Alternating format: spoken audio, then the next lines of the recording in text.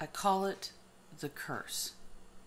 The curse of being lucid in your mental illness. You are fully aware you are sick and unable to function. Yet it's like your mental illness is a separate entity, alive, breathing, kicking and screaming. And it's stolen a car, thrown you into the passenger seat, threw a seatbelt on you, laughed maniacally, and then you're off. The police are rushing, chasing after the two of you. You can see all of this going on, yet you're unable to stop it. You see the curve coming, and you beg your mental illness to slow down. Please slow down. Taking two wheels, you take the curve, and your mental illness laughs. The police are still in hot pursuit, but there is no sign of slowing down. Peaks and valleys, storm and calm, mental illness behind the wheel. You pray just to stay alive. This is the curse.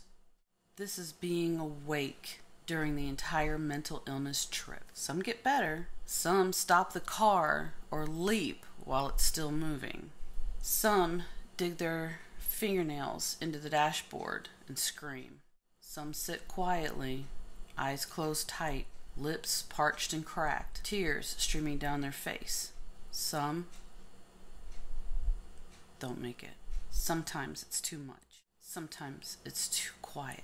Sometimes there isn't enough time in the day to journal all the crap that happened.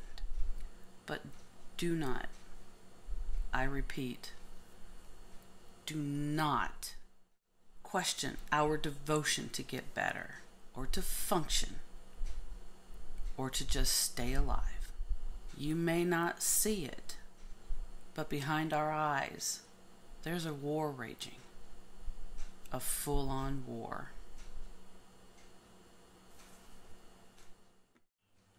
Thank you for watching. Please like and subscribe, and new videos every Wednesday or Thursday. Hope you have a good weekend.